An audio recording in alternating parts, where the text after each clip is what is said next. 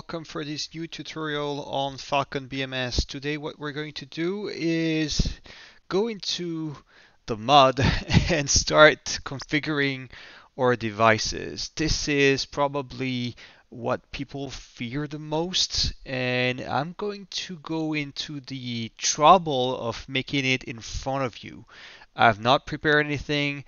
I'm going to do it raw on the camera here on a brand new VM where I've connected my controllers and see how it goes. So it might take a while depending on what I want to achieve. There are a couple things that I might be able to do, some others I might not. It depends. I don't know the result, but we'll go through it together through that video. So first thing first is a couple things that you can do.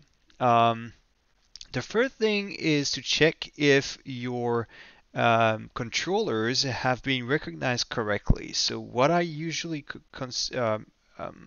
consider is first going to the joystick. So you would see USB game controllers. This is definitely what I want to hear and see here. So the joystick is here. We can check the properties and see if this is recognized correctly. As you see, the axes are moving correctly. The buttons are recognized correctly. And I'm happy with that, including the point of view hat that is definitely working. I'm going to hit OK. Same thing for the Warthog, checking that everything is set properly. This is the case. Everything seems to be set. Buttons are working and hit OK. And I've got also my T-rudder connected to it. So if we check the properties as well, Z axis, X, Y axis, this is working. We've got it working here, and we're pretty sure that everything will be working smoothly for the first setup into the game. So I'm going to go through the traditional way of doing it. If you don't want to go into something, and I would definitely try and recommend having something first, is that as I explained in a previous video, we're going to go into Falcon BMS folder, user, config, as we did it before, and we're going to check the full key here. So copy, paste. So we've got a copy of the full key, which I do recommend keeping as that, and name it as you like. I'm going to name it Max Waldorf, obviously, and I'm going to use that key file to actually be able to edit through Falcon the keys that I need, so I can actually make that work as I want. So I would say let's jump in. I'm going to close that out. I've already got Falcon BMS Alternative Launcher, and I'll guide you through it just after. I've already downloaded the package, which is current version is 1.51, and I've already downloaded the package and I extract it into the game at some point later in the video.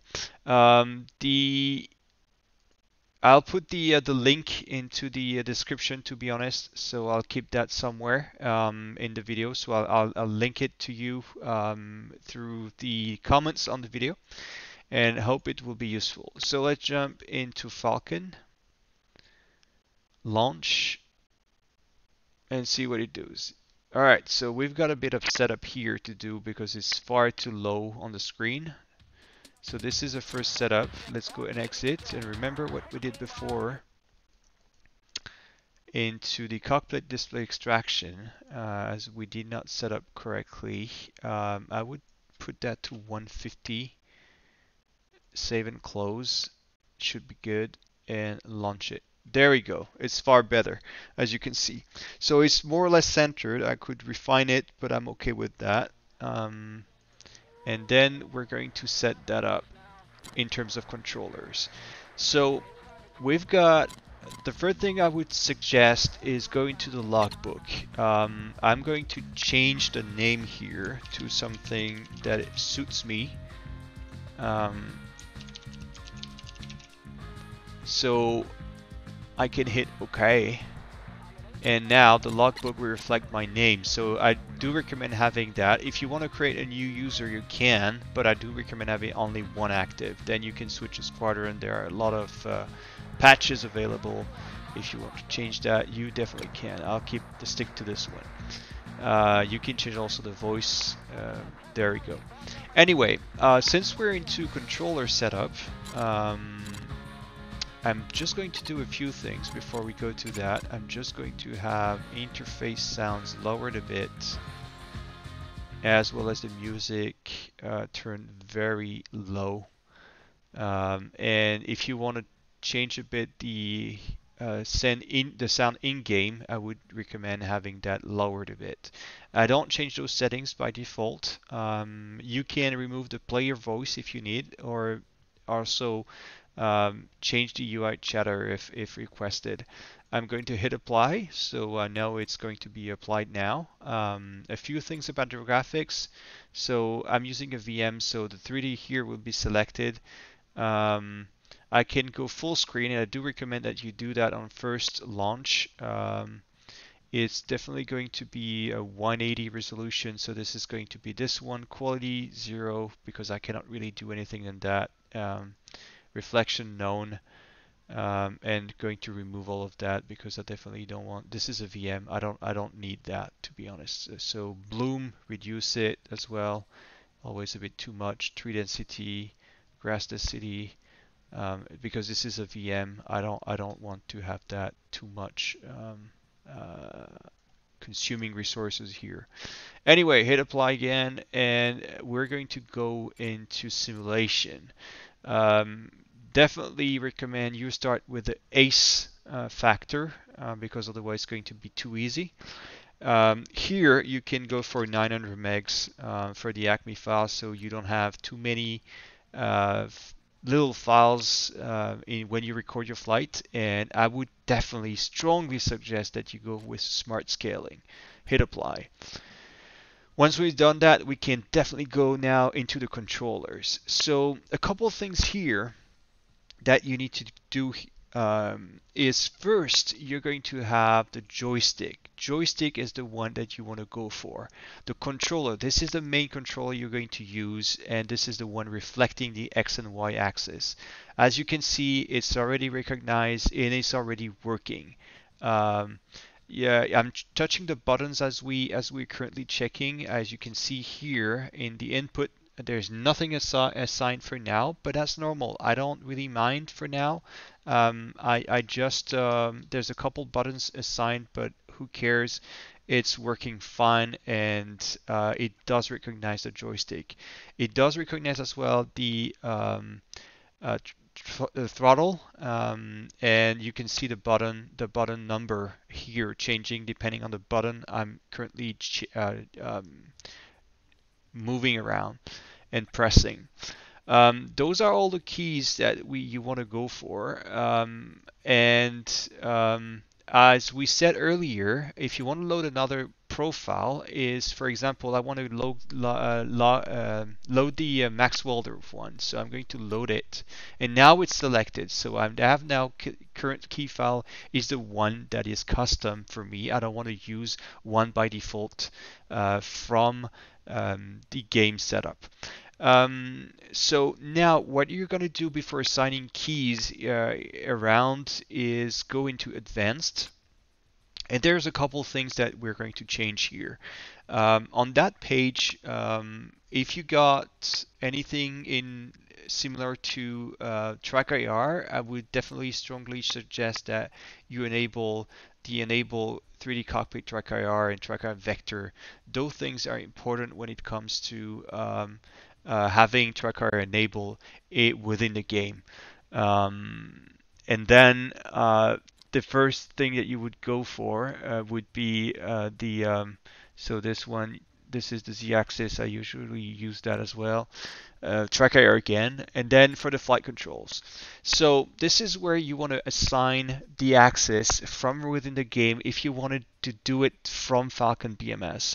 So for example here, my rudder is going to be the T rudder, and I know that the Z-axis is the one for the rudder. As you can see, now I'm moving my rudder, and it definitely shows that it recognized the axis. Now about the throttle axis. The throttle axis is the one from the HOTAS Warthog, the throttle one. If I remember correctly, the z-axis is, no, the z rotation axis is the left one.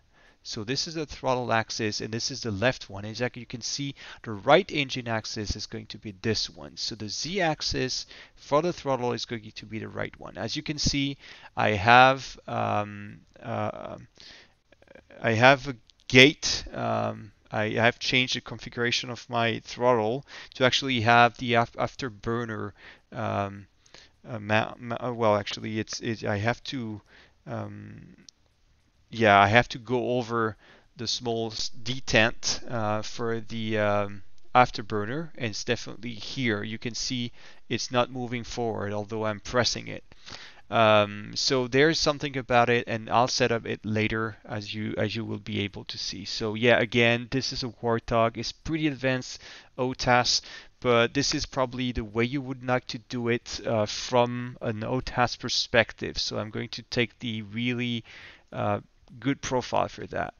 All right, so that is the left brake. The left brake is, no, not this one, sorry, is the T rudder.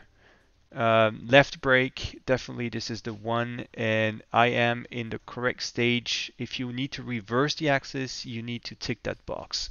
It depends on what, if the gauge starts full and decrease when you press it, basically you know you need to hit reverse here. Pitch axis, roll axis, this is already defined. As you can see, it's moving around. There's nothing to do here. I'm happy with that setting, so we'll stick to it. Now, avionics control. Radar antenna. This is where we're going to have a couple of things. It's up to you to decide what you want to do with that. I usually use a slider, and you can see if I go up, it decreases. So I'm going to hit reverse here. You can have also a saturation, but I do not recommend. There are a couple other things that you could be doing instead. Cursor. This one is important. So cursor X definitely going for the X axis and Y axis, and this one needs to be inverted because going up, yeah, I usually invert that to represent the tracking cursor on the MFD. If you have other things that you need to set, everything is through that, and you need to probably change the reverse depending on the settings. So the first thing is, now I've set the axis, I'm happy with the way it is, and as you can see now, the axes are recognized. So rudder is here, you can see it now, it's showing up left, right, so left and right full. And now what we're going to do is set up the afterburner detent. So I want to go and have the afterburner at max position from the throttle before the detent. So I'm going to hit here, afterburner idle. As you can see, the green bar here has switched from the up position to there. So whenever I go over the detent, now I'll be in afterburner mode, as you can see there. So that's really convenient.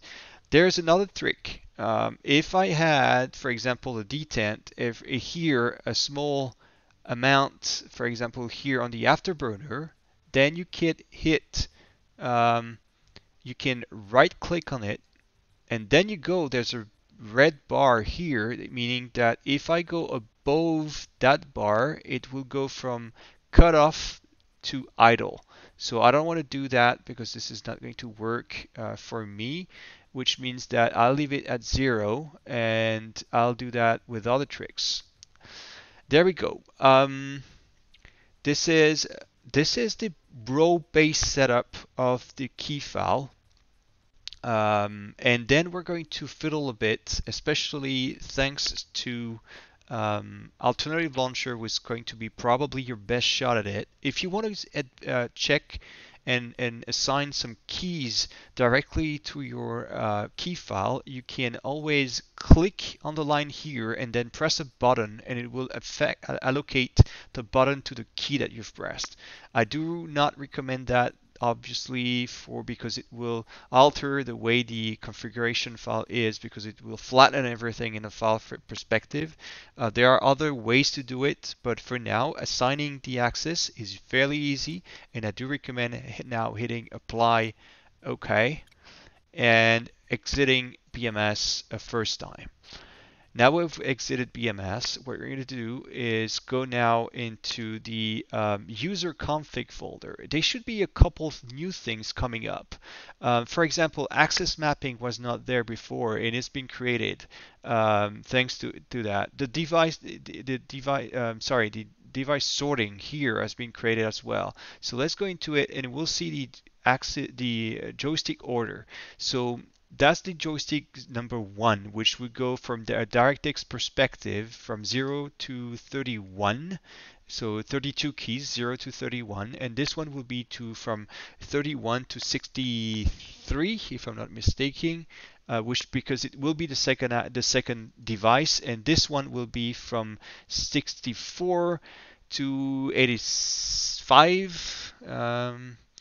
And definitely those usually you don't want to have over 256 keys assigned because of the shift functions that BMS offers.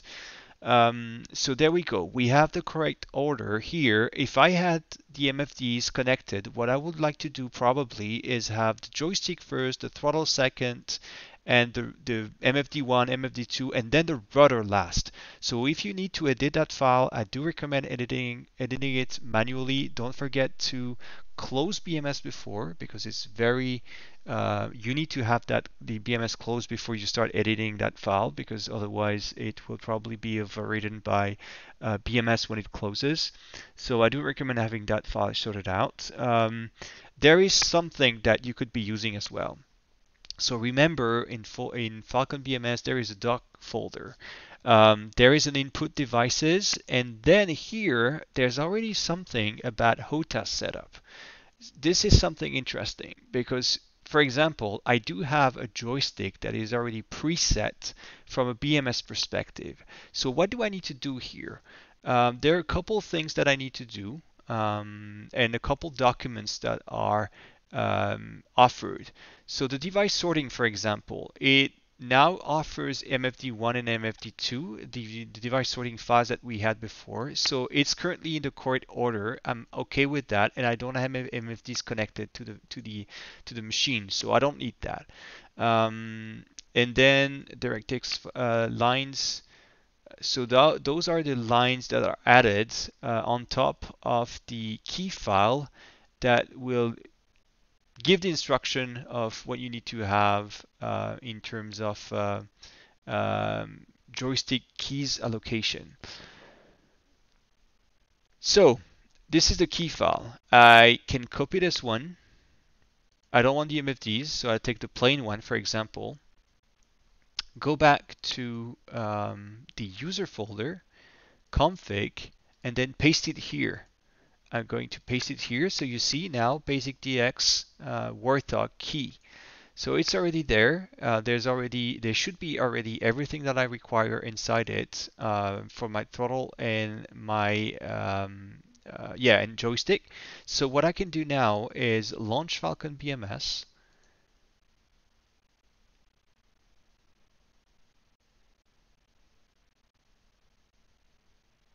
There we go. Then I go to setup, controllers, and then what I'm going to do is load the key file. So you see it's now in the selection here list, and I'm going to load it. In theory, now when I press the TMS up, you see now it's allocated. Check the box here, the zone here is everything's allocated. So right, left, everything's up. The DMS part, first detent, second detent, everything is already pre-assigned. So that's cool. That's very, very convenient. paddle switch. Everything is already set up. The access have been saved. Um, not the yeah, eject the handle. Um, there are a couple of things that are pre-allocated. Yeah, okay, so keys are already pre-allocated here. As you can see, some are working, some are not. It's okay. It's just the default configuration. So if you want to stick to this one, go for it. It's okay. I don't really mind. Everything's in there, and you should stick to it. Going to press OK and exit, and now we're going to give um, the alternative launcher a go, just to see and show you a couple things. All right, so now we've got the alternative launcher. So what it recommends, it says you need to extract it in the x86 folder.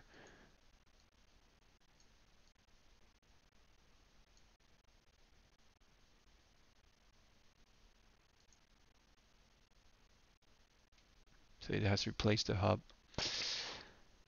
Okay.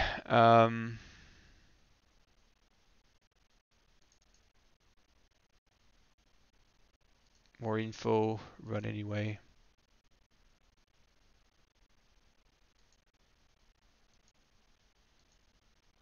All right, so now the hub is the Falcon BMS alternative launcher. So it offers a couple of things here that are essential when it comes to different tools that you might need. So the launcher, config, display, all the things are available through here. And then you can have third-party tools such as Weapon Planner, Mission Commander, Weather Commander, and Falcon 4 Real Weather Commander. To select directly here the theater that you have already installed, and the information or active.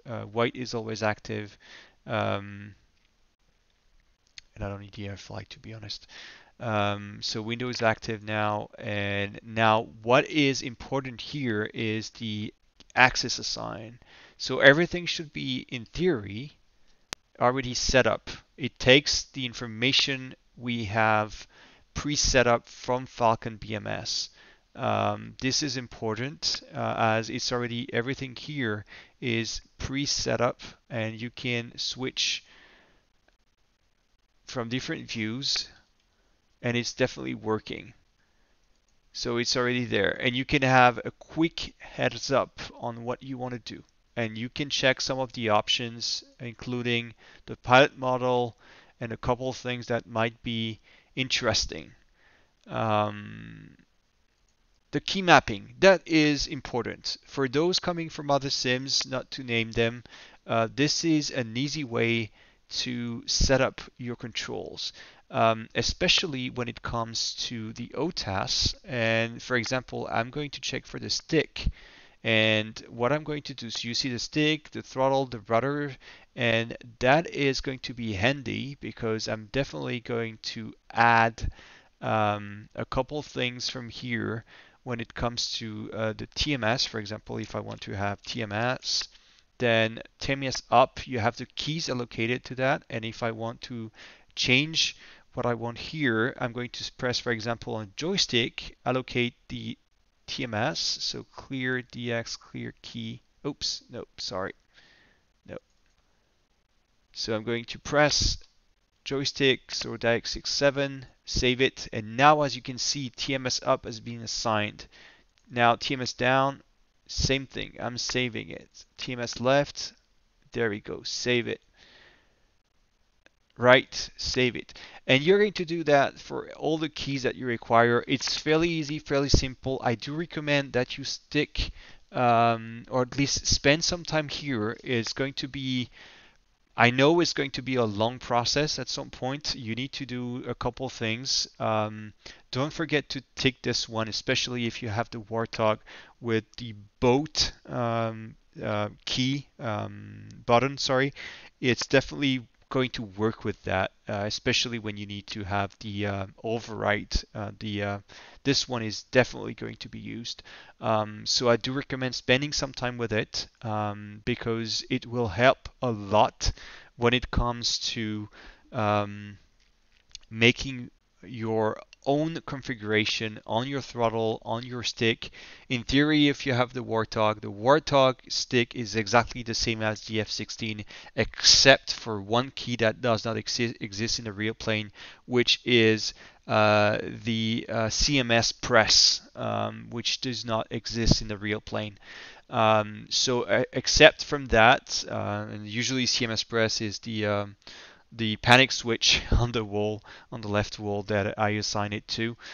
Do as you wish. There's no right and wrong. It's your configuration, and you need to do what you need in order to be comfortable with your setup.